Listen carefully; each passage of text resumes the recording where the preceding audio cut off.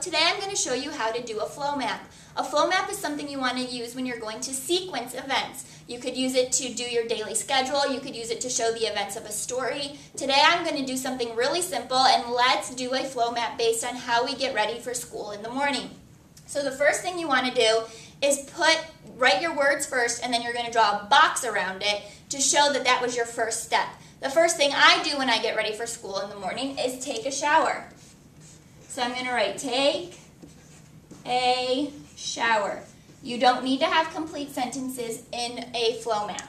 Then you draw a box around it and an arrow showing forward motion.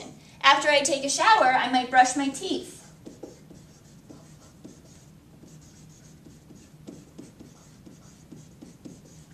Again, I put a box around it and draw an arrow showing forward motion. Then I might get dressed.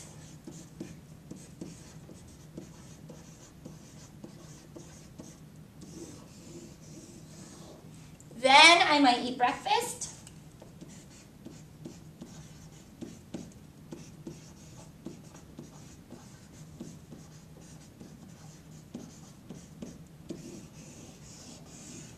And finally, I would drive to school.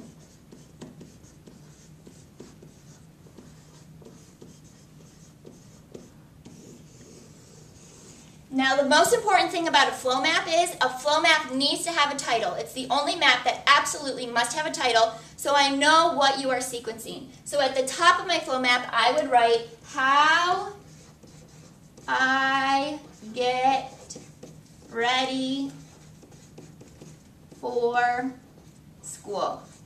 That way, I will always know what you are trying to sequence. I'm going to draw my frame around the outside.